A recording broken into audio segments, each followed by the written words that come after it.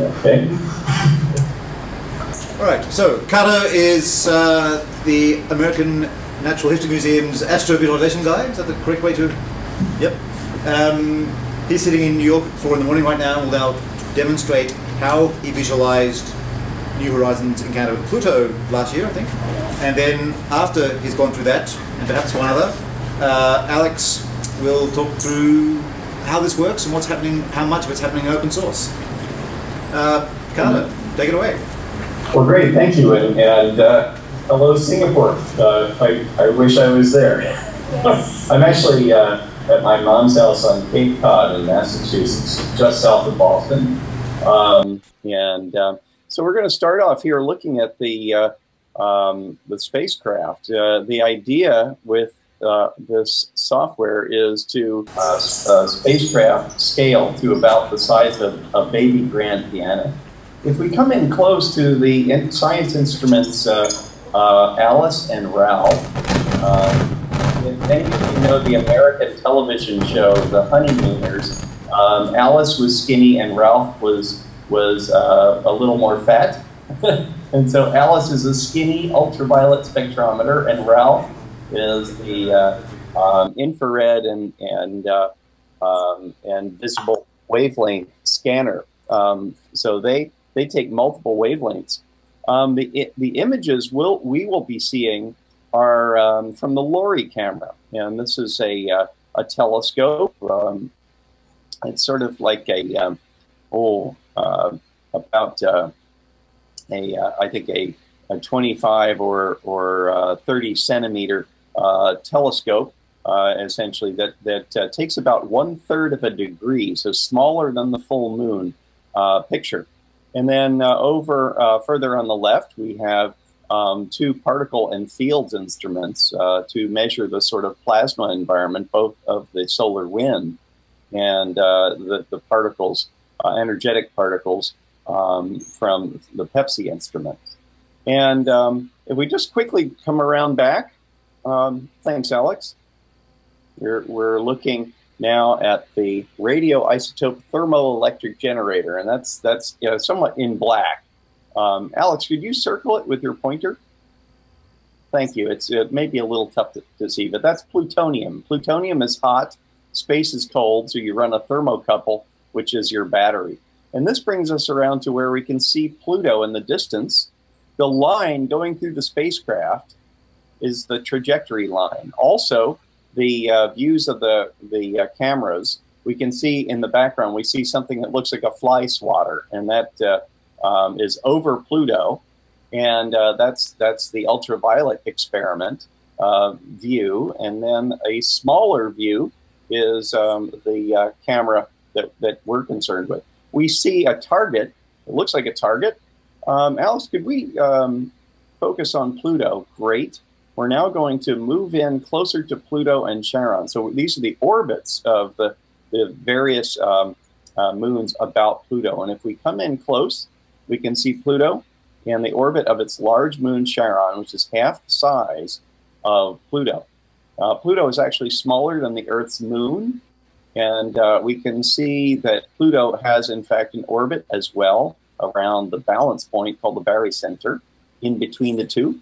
We see shadows that we've visualized here in light gray extending from Pluto and Charon. So those shadows extend straight back from the sun. And Alex, if we could pull back just a little farther, thank you, we can see the other four moons, which Styx, Nix, Hydra, and Kerberos, and how Styx, Kerberos, and Hydra are on one side, and Nix is on this other side. So Nix and Hydra were first seen by the Hubble Space Telescope, and so we knew of those additional moons, and then later Styx and Kerberos were found. They were worried that there might be ring debris. And so they were worried if there was a ring, the spacecraft might hit some debris. So we see the trajectory actually come very close to the moon's, the largest moon's orbit, Charon. And Charon's on the other side of Pluto. And so the idea was that Charon would have dynamically swept clean that area if there was ring debris.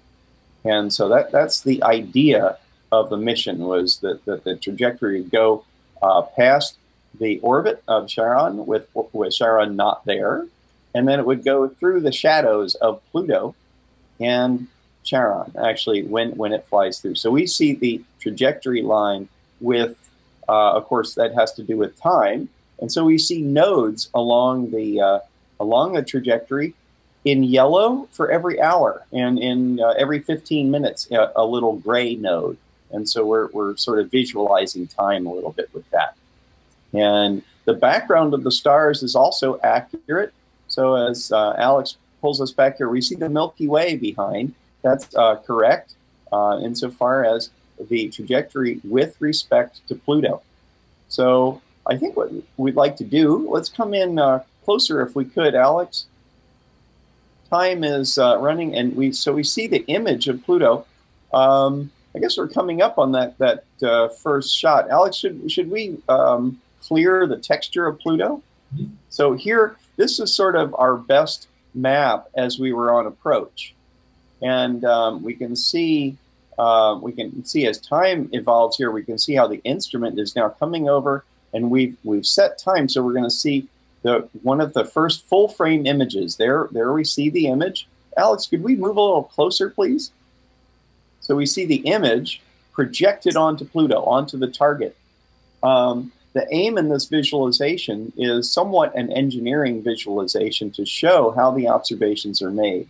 So what we're doing is actually projecting the image that was gathered onto Pluto, and so that we can see in this full frame, which was really the morning of Encounter Day,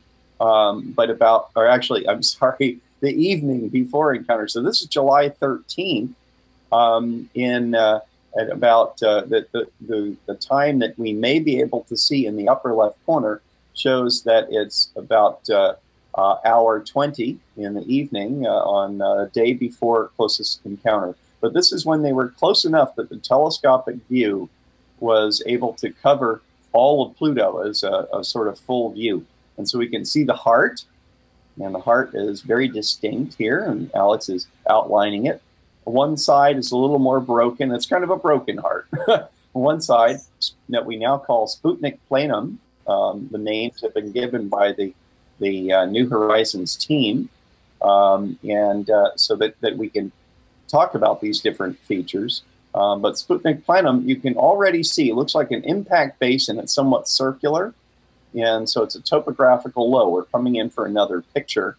But we may want, just in the interest of time, we want to run, we'd like to run a little faster so that we'll go into the next morning. Several pictures are going to be taken here. And but if we go, we're now racing forward in time. Alex is moving ahead in time. Multiple pictures are being taken. There are also pictures being taken of Charon, but today we'll just really concentrate on the image sequence at Pluto. What we're doing is reading NASA's observational geometry system. So we see where the spacecraft is along the trajectory, where the instruments are aiming, and then the resulting images actually projected onto Pluto.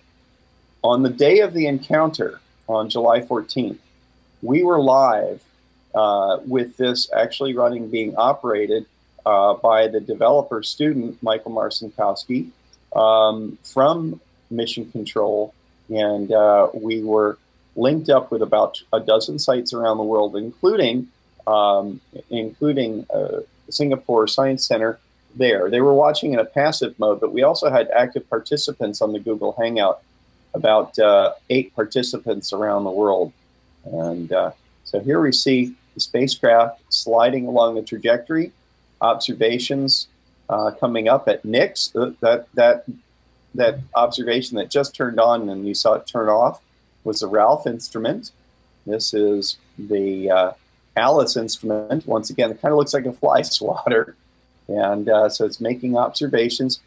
And as we come in, if we focus back down on Pluto, we should begin to see that we're getting so close to Pluto. Pluto's getting bigger and bigger in our field of view, that now they have to take multiple images of Pluto to get the coverage. So this is 8 o'clock this is 8 o'clock UTC on July 14th. We're getting close to where we're going to see multiple images here. And so now as we get closer, we can see that filling the camera's view, we're getting a larger Pluto, so we're getting more and more detail. So in this mosaic, which I believe is about a 4x4 mosaic, that we can see how the images improve. Now, the images that are made available for us are taken from the Science Operations Center's website, and the images have a high bit range natively, but they publish them in JPEG format. And so the images have different tonalities. And in a way, we can kind of, we weren't trying to smooth everything out. Of course, NASA has published a very nice map. But in this way, the different tonalities actually emphasize the different images. So it allows us to see a better and better Pluto. If we come in close, Alex, we can see one rather distinct crater. It's a small crater. Well, you see many craters, but there's a crater just up at the top of the view that has it has a floor of ices that we can see, and so we're seeing these ices. You know, we knew even before we got to Pluto that it was covered with methane ice and also nitrogen ice, and so that the nitrogen, they believe now, is forming kind of a slush, and that the covering of Sputnik Planum is it is a methane ice with the consistency that Alan Stern, the principal investigator for the mission, calls almost like a consistency of toothpaste. And so we see this very interesting geology. We also know that because of the sort of hydrocarbons in the mix, that over time, under the ultraviolet light of the sun, tholins are created, and they're sort of the building blocks of amino acids and life. So it's an interesting set of concoctions of organic chemistry, but they tend to be darker, so that we see this mix of dark and light features. So we can race ahead in time, Alex, to around 10 o'clock UTC. Multiple observations covering both Charon and Pluto, as well as some of the smaller moons occasionally, the instruments going out and looking at that. But as we come up now, we're at 10:10 UTC. This is where we're close enough to where they took what's called the stereo mosaic. So as we're moving through, we can maybe move, yeah, okay, here we go. And so we're seeing new images, even higher resolution.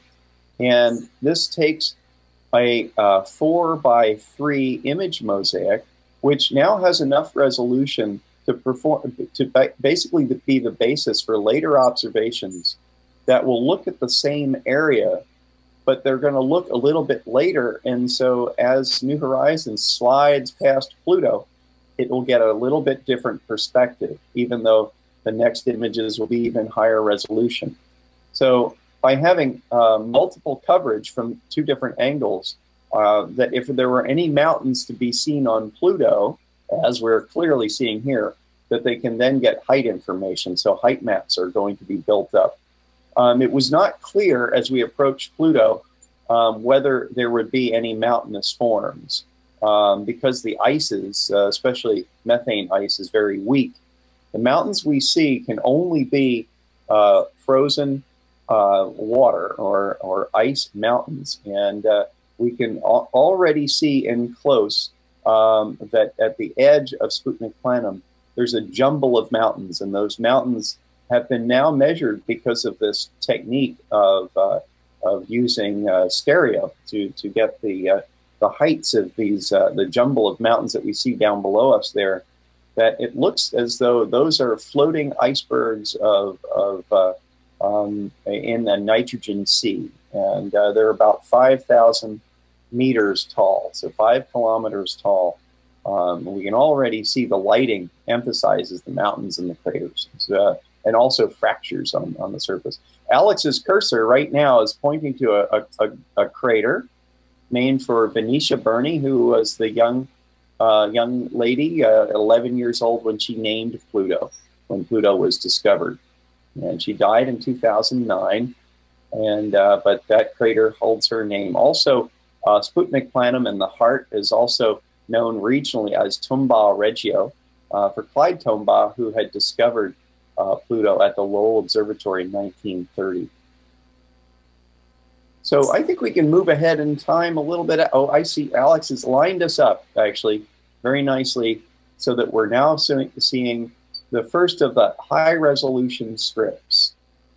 And a series of these that were taken rapid fashion. We see one picture after another, cruising through and covering over that same terrain as we saw before. And we can now see the multiple coverage here. And right there, Alex, could you zoom in on the Terminator there? We see in the mountains here, mountains that are about as tall as the Rocky Mountains in Colorado. And also very up at the top, there's kind of a strange looking mound, and that's called Wright Mons, named for the Wright brothers, who made the first powered airplane in the US. And that seems to be a volcano. So it's a very interesting structure. Now, if we pull back, we'll be able to see, I think, the later imaging campaigns.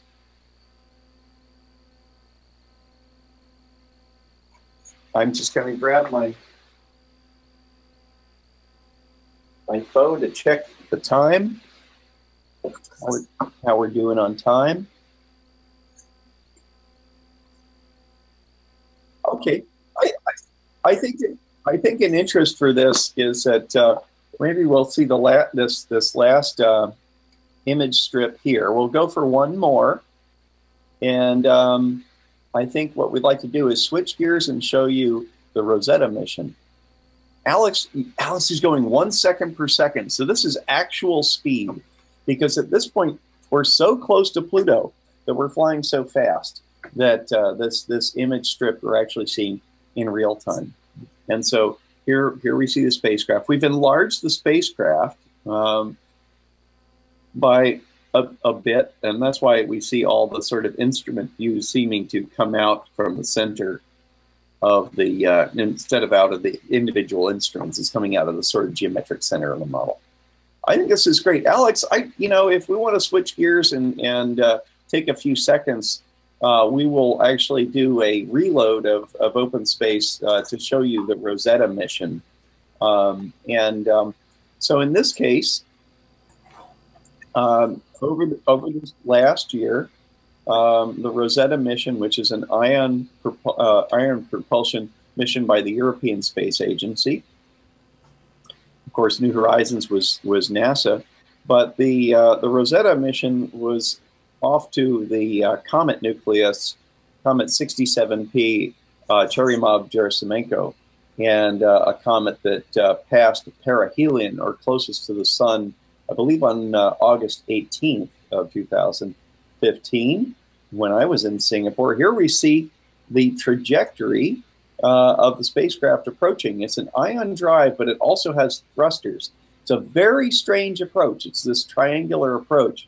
And so the location at the end of this strange triangular approach is Rosetta, and then we see its view frustum in purple looking off to the comet nucleus. And we purposely made the comet nucleus a model developed by the Swedish amateur photogrammaticist Matthias Malmer. He shared this model with us, is that we kept it gray because we're going to do this image projection technique. And so the first image is coming up, and there we have the image, and we show the full image also with the black boundary of space. And we do that black boundary because later on the comet will be outgassing, and so we wanted to be able to see the tail beyond it. But as images are taken, so here we see the object is rotating, and then the next picture, when that comes in, will be flashed onto the comet nucleus. And so this image projection technique that we perfected for Pluto, okay. Can you hear us, Roland? Hopefully. Okay, so I'll just keep talking. So here we see the image both, okay, great. I was just getting a message that you can hear me. Excellent, okay.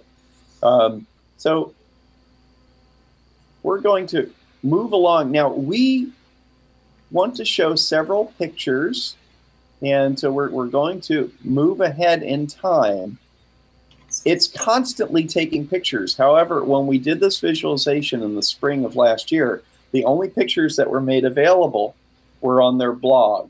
And since then, many pictures have been released. But at the time, the mission was helpful to us in giving us the exact times that these images were taken, and a combination of the observational geometry system, which NASA calls SPICE, and also the European Space Agency uses, allows us to know where the spacecraft is and how the object it's observing is rotating, and so that we can reconstruct with this image projection in real time in open space this whole scenario. And so here we're now seeing the higher resolution images as we get closer projected onto the model. So we're seeing the images in three-dimensional context. And we wanted to do this to show how the engineering of the mission enables the gathering of the science. All of this has to be very carefully planned. In fact, the triangular approach was done because they weren't sure of the mass of the comet nucleus. And so now we see the effect of they're in close enough to see the gravitational effect. And so the triangle becomes an arc and then finally an orbit. And so they came in close and doing the tracking of the spacecraft by radio signals back to Earth, they could judge the mass so that they could then come in very close to release Philae, the little lander that they dropped off, which is coming up. And as we come in, we'll get better images in a minute here. But now we can see they're in the closest approach. This is where they dropped Philae, so that it would be attracted to dropping it essentially down onto the surface. And of course, it bounced about 1 kilometer in height. And the scale of this comet nucleus is about 25 kilometers, I believe. So it's a small object, but still, you know, if we were to be floating next to it, would seem quite large. These high resolution images, if we come in close, we can actually see sand dunes right there. Alex, you can point out those little parallel ridges. And these are sand dunes actually created by the outgassing on a world that does not have an atmosphere, because it's too small to have an atmosphere. But the ices in the comet, when they warm up from the sun, they blow out. And so whatever dust has settled there gets pushed around by the jets. And so that's what we're seeing here. So we're seeing this combination of the imagery when we get in close. So I think basically that that's a quick tour of what we're doing with OpenSpace for mission visualization in this case. OpenSpace is designed really to take on data that from simulations and observations that's very dynamic. And in such an environment like this, we have a lot of dynamics going on. We have the rotation of the object, we have the trajectory of the spacecraft, we have where the spacecraft is looking, the resulting images. And this is an open source project. We've just received NASA funding over the next 5 years to really develop this. And we're very excited about this because this allows us to bring this to the world. And because it's an open source, non-commercial project, it allows us to then put this on top of different vendor systems, including at the Science Center. And so I'd like to just turn this over for Alex to talk a little bit about the code And so anyway, thank you. Yes, thank you, Carter. I'm not exactly sure who's in the audience and who I should address that to, but Roland, you said in the beginning about what part of the software is open source, and so for that part, I can say everything except the spice cones, which we got with the permission of the science team, which are not yet to release. Everything else is on GitHub, so you can go on github.com/OpenSpace and just get hold of all of the source code. And I guess that's the easiest way to get it. And also, we hope that we can get a lot of contributions from all over the world and perfecting the software. So, well, it's always the more people work on it, the better, of course. And like Carter said, by putting it out as open source software, we're making it available for many more venues than would be possible with commercial software. So, for example, our goal is to include it in different classrooms or smaller venues which might not have the turnover of people that can afford the commercial softwares to run it on a regular basis. So I don't know if there's the opportunity for any questions, because that's what I prefer. Throws us off the stage. Questions? I'll have to type them, but questions, anyone? No? I can hear you. No, Pat. No questions from anyone in the room? Just this one machine. Well, I can hear you. Oh, you can hear me? Okay. Well, yes. I didn't realize that. Excellent. So, not even from the machine vision people? No? Well, I can't see because we're in a dark room. All right. I might make a comment. Roland, I think there was a question. Oh, sorry. Hang on. Good. We're getting a question. Mike. I was just curious, from a sort of implementation perspective for OpenSpace, what was the most challenging part? So, implementation perspective, the most challenging part? For the projection or for the rendering itself? The entire project, I think, is the question. For the entire project, I think the biggest trouble is dealing with precision errors and floating point numbers. If you want to represent the whole universe, floating point numbers are not really cutting it. So you have to start dealing smarter with how you deal with how you set up your scene graph and how you traverse those things. We're currently still working on it. We have sort of a work in progress solution, but we have currently one master student working on implementing a solution for that. So, for example, at the moment, what we can do is, well, you can still see the screen, right? Yes, yes, yes. So if we start zooming out and we go way outside of the solar system, as Carter said, the stars are all in their relative correct positions. So if we start zooming out, we can see that, well, we are actually in a 3D environment. But that's about the limit of the floating point precision that we can currently handle. And I think from a pure technical point of view, that's the most difficult part. What's OpenSpace's dynamic range? What, in terms of the sort of smallest to largest dimensions that it represents? At the moment, we have 67p, and now the models are actually the lowest one. Then we increased them by a factor of 1,000, so it's in single-digit kilometer, and then out to, I'm not sure what the stars are, a couple of 100 light years maybe. But you're also able to scale that to known universe, right? Yeah, that's the ultimate goal, yes. But for that, we need a smarter way to deal with the floating point errors. It's going to be big enough. And that's going to come up very soon. I wanted to just give a shout out to a big part of OpenSpace development. A number of students have been working at NASA's Goddard Space Flight Center with a space weather modeling facility there that monitors the sun to actually, for the very important prediction of where coronal mass ejections, so solar flares, are headed toward our billions of dollars of assets, which are out across the solar system and so many satellites now. And so in that, looking at doing volumetric rendering interactively from the sun, And the work to look at the process, astrophysical process of space weather can be applied to other astrophysical simulations. So perfecting those techniques, which are really right at the edge of data visualization research, with which Linköping University in Sweden, where Alex is getting his PhD, is one of the pioneers in that field.